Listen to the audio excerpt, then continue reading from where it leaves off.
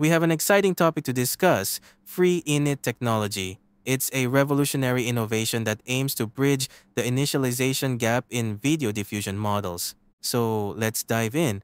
FreeInit technology is a groundbreaking solution that addresses a critical challenge in video diffusion models.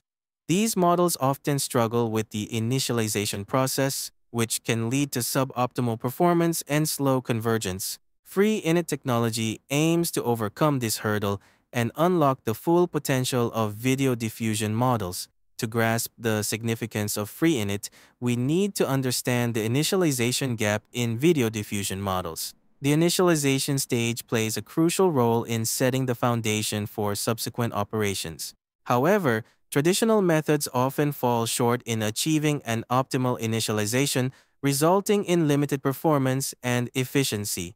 FreeInit technology introduces a novel approach to initialization in video diffusion models. It leverages a combination of pre-training and fine-tuning techniques to bridge the initialization gap effectively. By utilizing pre-trained models and carefully designed training strategies, FreeInit enables video diffusion models to start from a more initialization point, leading to improved performance and faster convergence. The advantages of FreeInit technology are manifold. By addressing the initialization gap, it enhances the overall performance of video diffusion models, enabling them to generate high-quality videos with greater efficiency.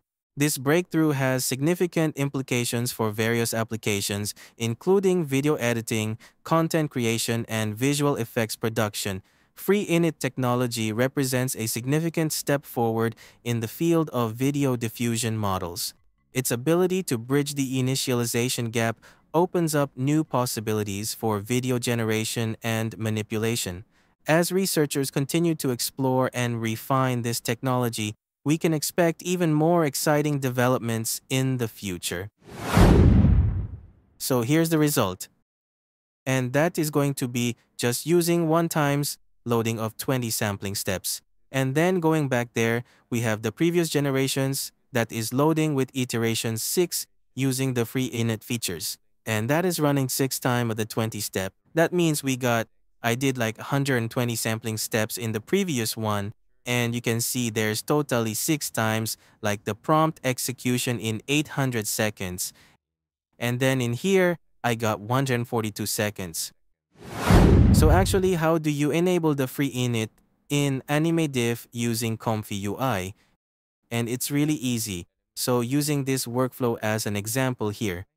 So let's create another group so we got better understanding. So first, we need an animated loader, and then you have your checkpoint models.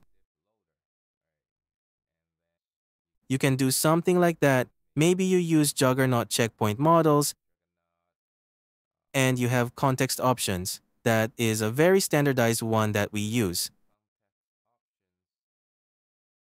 Obviously, and right here, we need a sampling setting, the sample setting. So the sample setting, when you drag this out in the update animated custom notes, it has this sample setting that is from the Gen 2.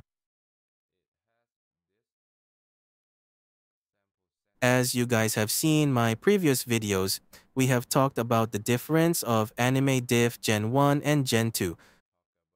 So right here, we have the Gen 2 and then the Gen 1. That is the legacy one that it will fade out someday.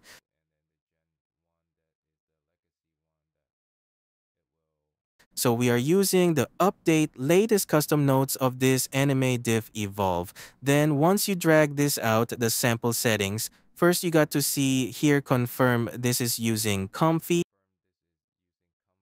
And then the second thing you got to confirm is the noise type. By default, these options, if you're using default, then it's just by using default sampling settings.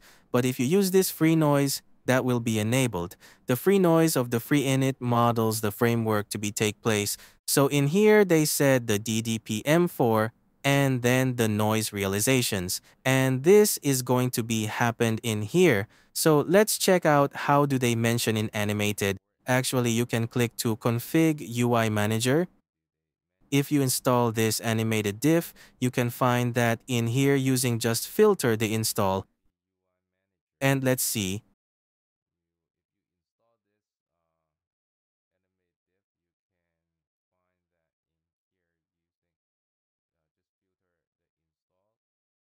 Mine is right here.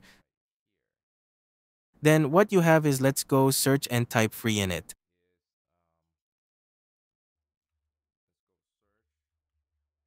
So it's right here. So right here, they said the FreeInit and the free noise support. FreeInit is under iterations options. Okay, and then the free noise is in sample settings, noise type in the dropdown. So once you do this, both settings and it will enable the FreeInit take place in the sampling steps for your element diff generations.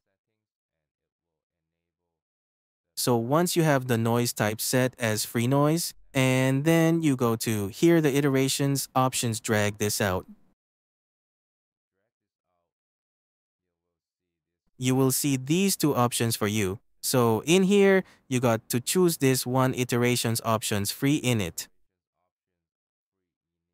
So it will pops out this custom notes here. So in here then that is all set for basically the free init sampling method with AnimateDiff.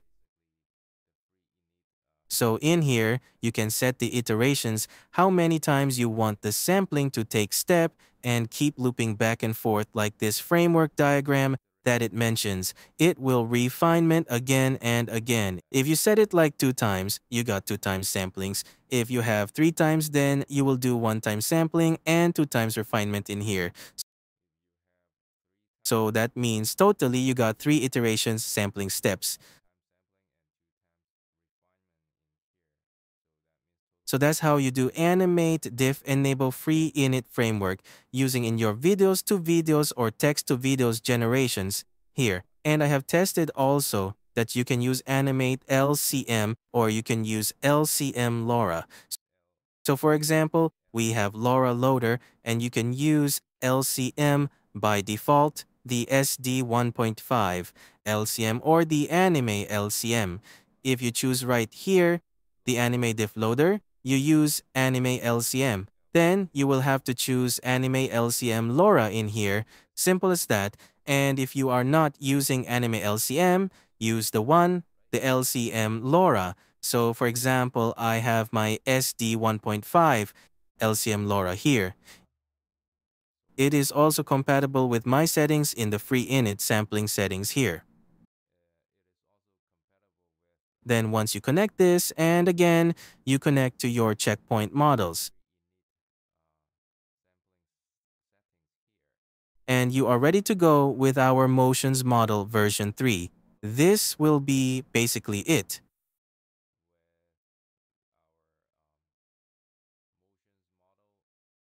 Yeah, that is how we can use that. And of course, if you enable LCM LoRa's or Animate LCM in the loader, it will eventually processing faster. And even you put more iteration steps in here, it will still processing faster. So I have another example that I use at LCM to process videos.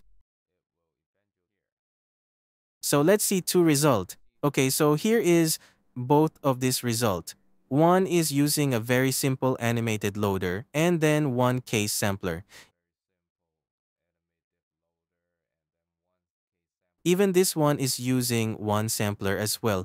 So don't expect they are very high detail and the face is very detailed, etc.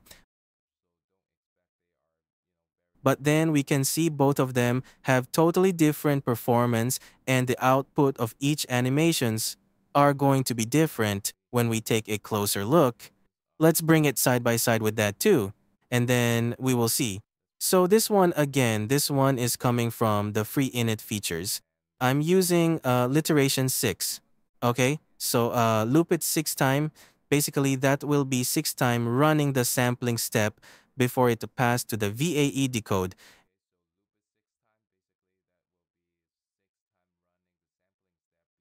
and generate all this image frame. Stitch it back together as an image. And this one is without FreeInit. And this is just a very simple animative loader running 1K sampler and then go to VAE decode.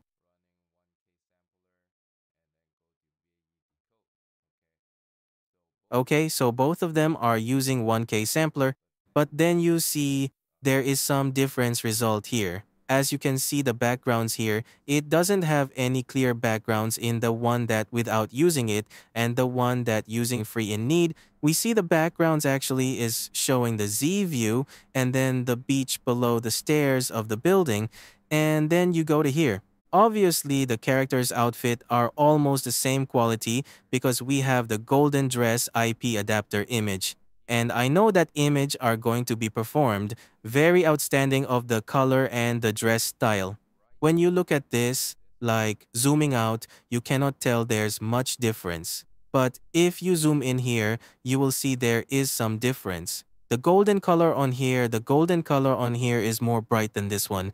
The one that, without using FreeInit, that is kind of look dark in here, right? And then in this one that is using FreeInit, the color is more shiny and it's more bright. And you can see the dress, both of them. This one got more pattern right on the bottom here, that actually showing.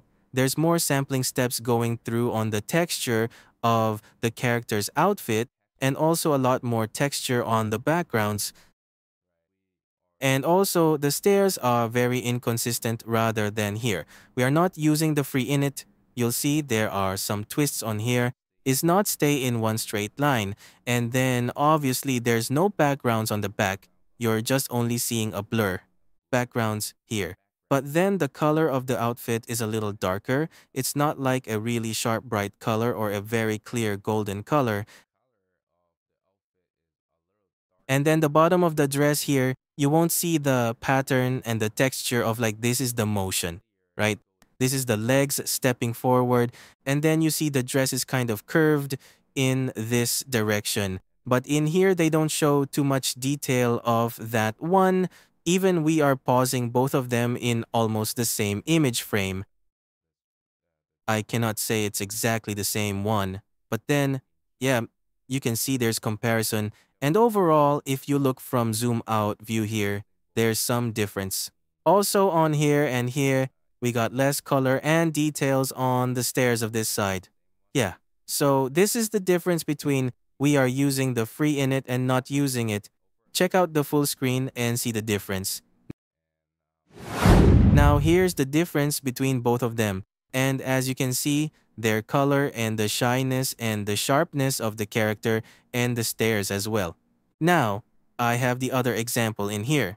And as you can see right here, I got the characters from Dragon Ball and try to make that outfit and the background into these animations. Now, this one is the without FreeInit, and then the right one is using the FreeInit. Now, both of them are using same sampling step 20, and I'm using 3 iterations in FreeInit. So 20 step times 3 times. So that is the totally I need to run in this generations for this iterations loops here. And that looks like 3 times, obviously. And as you can see right here, the settings. So there you go. I have the full screen here and you guys can compare, pause the videos and compare as well. And I have 2 set. Now this is set A and I got the other set, the set B. And you guys can take a look and let me know which one is using FreeInit or which one is using AnimateDiff only.